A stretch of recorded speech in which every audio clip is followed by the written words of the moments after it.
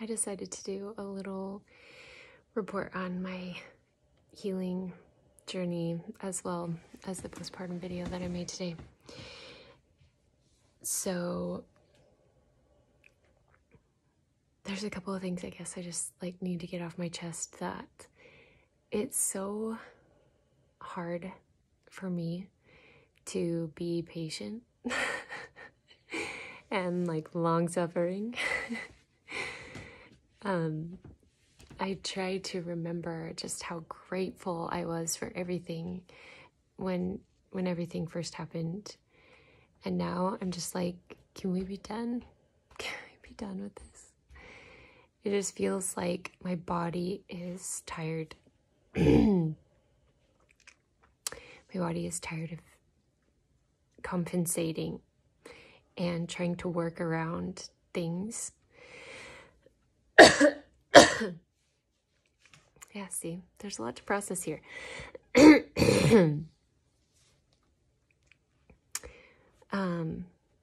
It's like the spirit is willing, but the flesh is weak type thing. For example, my left hand is hurting so bad. I don't know if you can see how bad. Oh yeah, that's a good. So I just have these huge calluses that are forming, and I don't know if you can see how swollen that is, but I just have these huge calluses that are forming on my hands from using my walker, because technically I'm still supposed to be toe touch only on the left foot, left leg. And my physical therapist came to my house this week. I was able to find her online. She has a business and she works at the rehab hospital. And so I couldn't she couldn't directly refer me because that's conflict of interest or whatever, but I just found her because I knew her name. Because she was just, it was so life-changing to have her work on me. Literally, she saved my life, literally. And so she came to my house, and again, it was just so relieving. I cried when I was on the table because I could move my leg. I had full range of motion in my left leg again, which I hadn't. I couldn't. And she was like, some people who are perfectly healthy your age can't do this, but I could, just because I don't know, yoga or more flexibility or whatever. I hadn't been able to lay my left leg onto a flat surface. I couldn't stretch to make a number 4 kind of, or go into tree, but laying down. I couldn't do that before she came. And then I was able to, after she left, I mean, she did a whole bunch of stuff, but after she left, I was able to sit at our kitchen table because the chairs are high and it was just too uncomfortable of a position to try and balance my legs on my chair or whatever. So I was just always sitting in the dining room and feeding the baby, our baby, her meals in there. And sometimes some people would come in there, sometimes they would eat up to the table. And there have been lots of help and relatives visiting and stuff since I got home. So there was never enough seats for all at one table. Anyway, but sorry,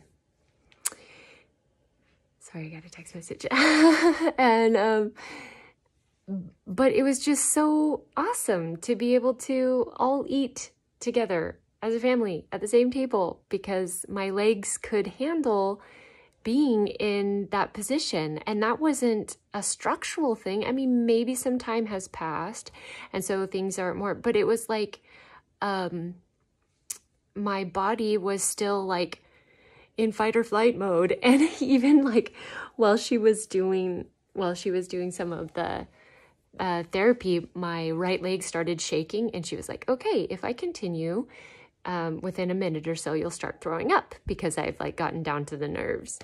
And my body is just was just starting to go into fight or flight or freeze or fawn mode. And I'm just, I guess I'm grateful for the opportunity to learn how to listen to my body in a different way than I ever have. And I am trying to stand in patience about that. But it's hard. It's hard. I can feel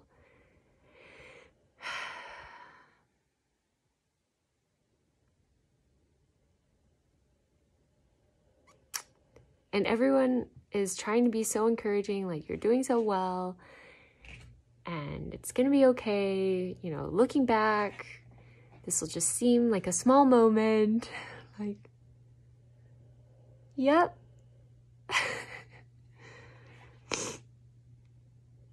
But yeah.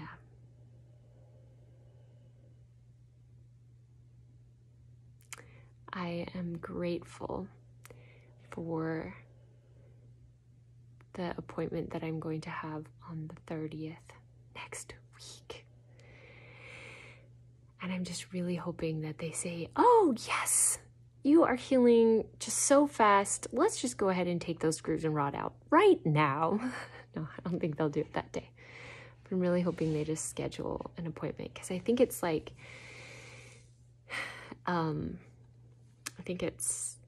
becoming a hindrance instead of supporting me. It's like, yeah, inhibiting me. But that is something that I feel often. Especially I used to feel inhibited, like billions of times. I feel the limitations of this life and our bodies here. Throughout my life, I have felt that so often. And I try to just observe it now instead of be like about it. She was also, the physical therapist was also just amazed at, when I was discharged, the lack of information I was given.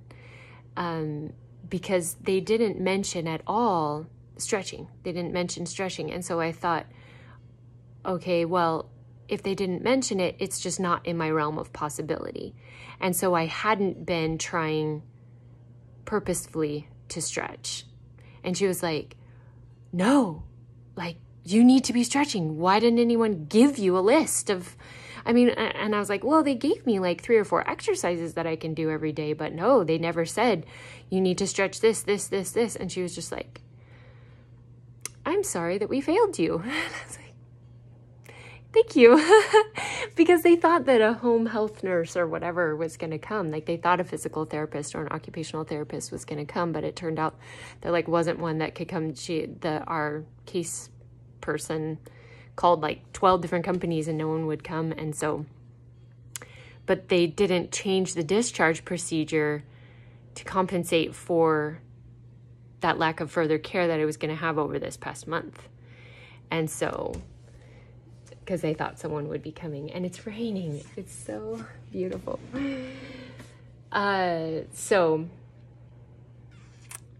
now I have a list of stretches that I can do, and I just feel like a whole realm of possibilities opened up for me because of that, so that my body doesn't just get so tight because I'm having to do all these other compensating things. And I was reminded this week of a conversation that I had with a friend.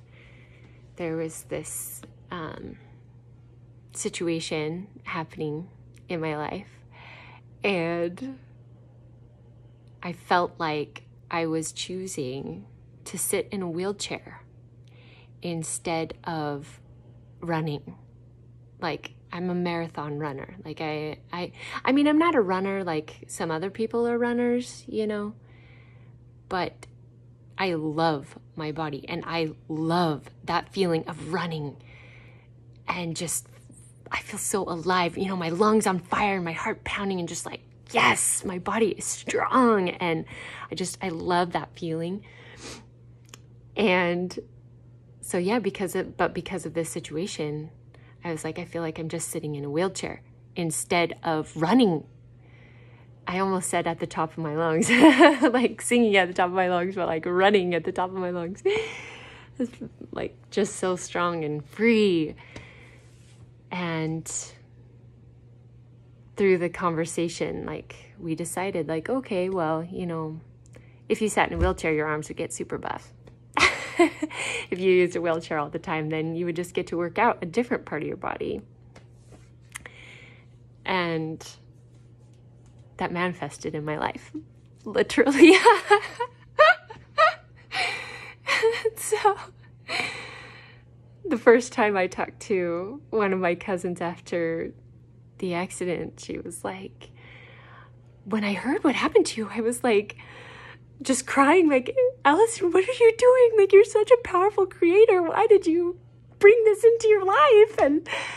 And I was just like rejoicing, like, yes, this is awesome. I'm going to learn so much. And everyone, I mean, not like physically, like she had like spiritually connected with me and was having this conversation with me. I was intubated at the time, so I was not coherent to have a physical conversation.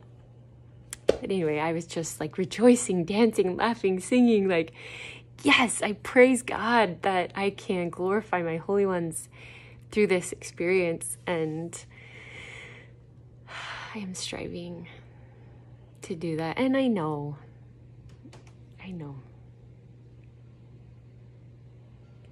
They see me. But it's just still hard. Pain is a hardcore teacher. And I was trying to explain to my husband last night, like, it's like a whole different level when there's like pain that's new in a different place, like how my hand is just throbbing and I'm trying to compensate different ways. I don't want to not walk around. And so I'm like trying to hold my hand different ways. And he like found this little glove for me to wear so that I can have at least a little bit of padding. But it's just like, it's hard to not get discouraged when a whole new thing comes about. I hope this doesn't just feel like me complaining, because I'm not trying to complain, but it's just, yeah.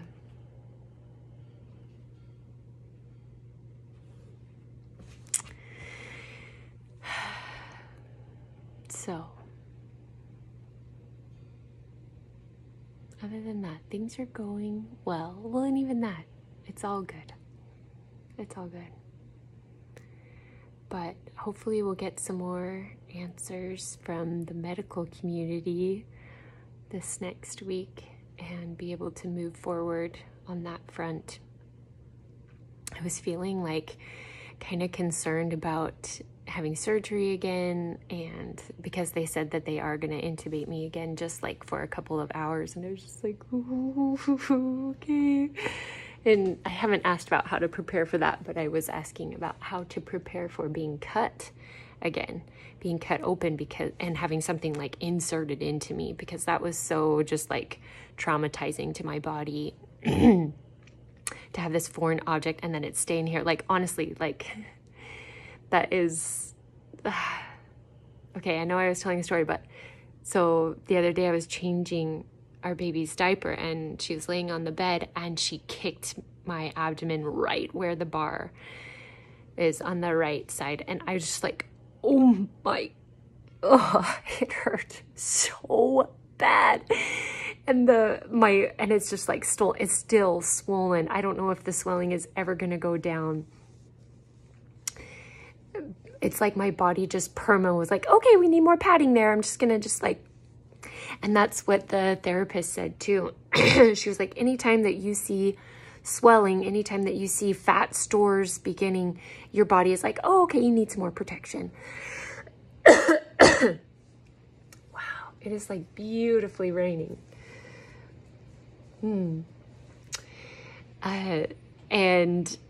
And so, yeah, I see that. I feel that like around my hips. I'm like, okay, yeah, my body's like, don't fall again. Like, don't do that again. I'll just put some extra padding back here so that everything can be nice and protected. Like, nice try, little body. Good job. You're trying to help. But anyway, so I was asking, just praying like, okay, how can I prepare for this this surgery again? How can I be okay with like going under the knife again or whatever? And so they just showed me it's like a splinter. You know, if there's a splinter that's stuck, sometimes you have to like dig around and like kind of almost like recut, like to open it back up so that the splinter can come out. But once you pull the splinter out, then it's just like such a relief. And when I woke up from that dream, I was like, yes, thank you. Thank you for showing me that. That's the perfect analogy for me. So yeah, they're going to have to cut me open, but then it's going to be really relieving after. And so I can do it. I can do it. I can hold on for that. Wow. It is really, really raining. Like, look at that. Can you see? Our windows are probably kind of dirty, but so beautiful. Oh, and while we're at it, you can see the place where I fell. That's it. We still haven't rebuilt the deck. With supply shortages and stuff, it's just the cost is insane. And we called insurance, and they're not going to cover anything because it's normal wear and tear. And I tried all these different angles to come at it, and she just kept saying, no, that's not covered. No, that's not covered. No, that's not covered. And I was like, is lightning covered? What is covered? You know? And she actually said, yes, lightning is covered. It was so hilarious. But anyway. Yeah. And I just heard my dog. She has been sleeping outside our door. I mean, she just comes up to me and licks my leg and just sits next to me so kindly. Just wants to help.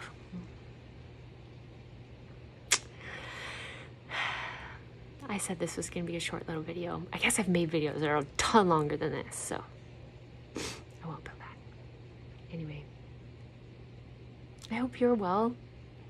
I hope things are going. I feel, I don't know if this is true. Maybe it's just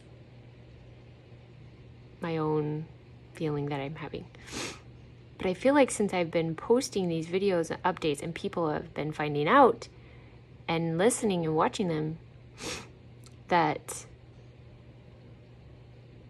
it's like, oh, I know how Allison's doing. But I don't get to hear how other people are doing.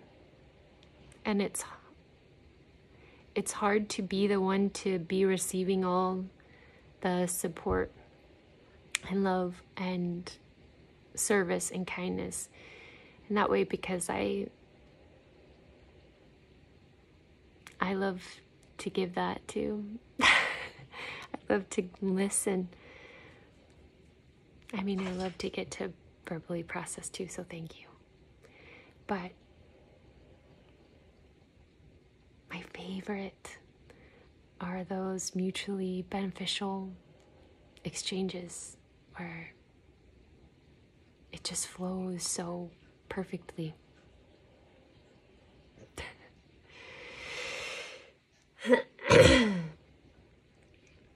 So, I hope you're well. And feel free to reach out to me. If you can.